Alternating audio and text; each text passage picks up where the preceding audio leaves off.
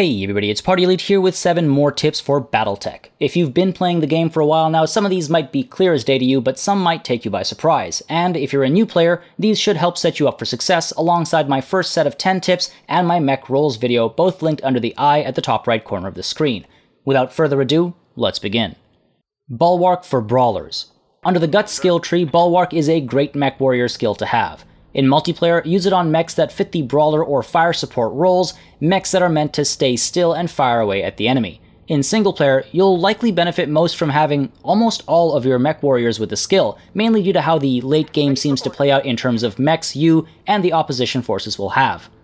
Bulwark gives a 50% reduction to damage coming into the front and side arcs of a mech that stood still in its previous turn.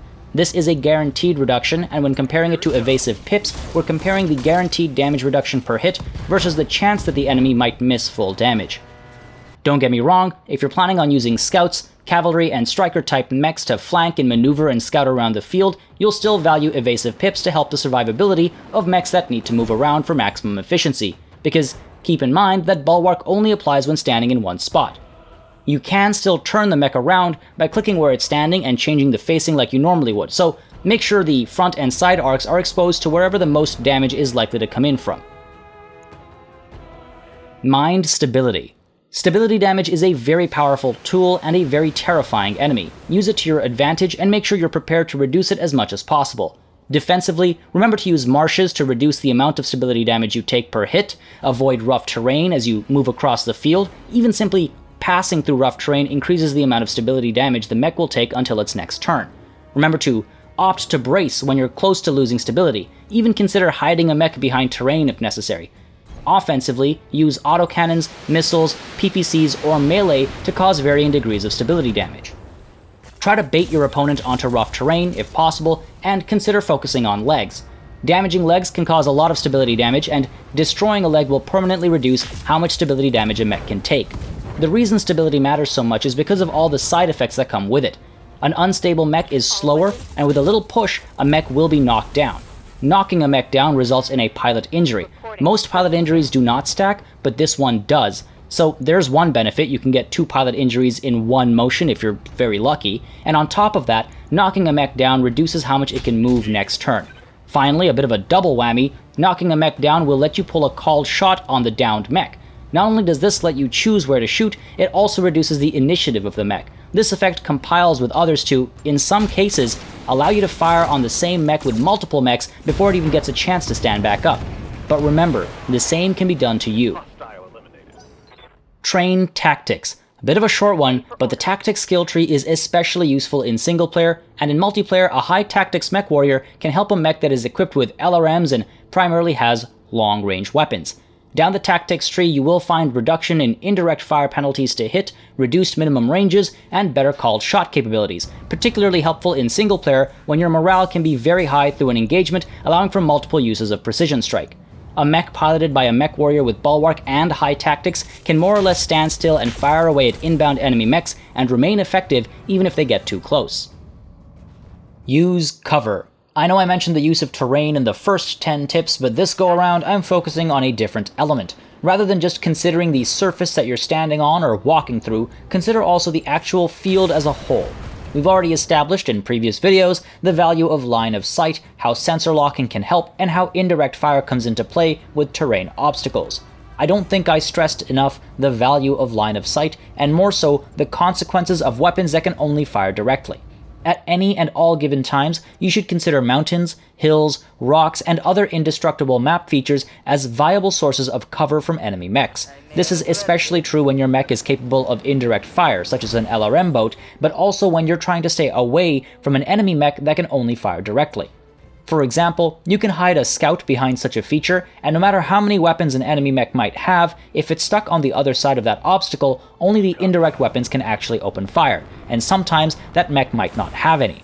Indirect fire also incurs a penalty to hit chances.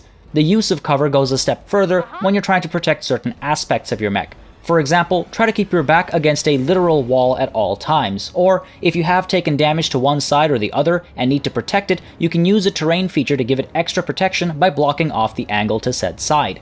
In a worst case scenario, if there are no terrain features to use as cover, use a bulkier, healthier mech to get in the way.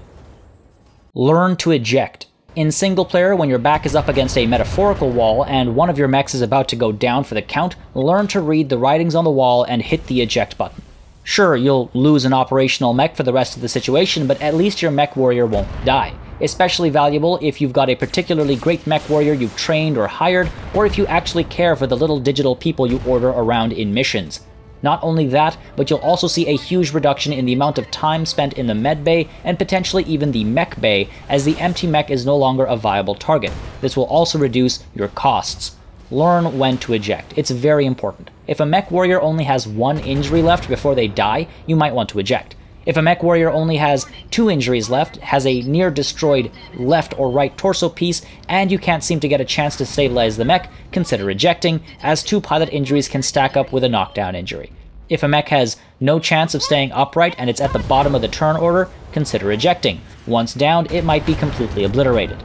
Now, all this sounds a little bit on the paranoid side, and it is. Feel free to take risks. Life isn't fun without a few risks, but in some cases, you'll want to be cautious.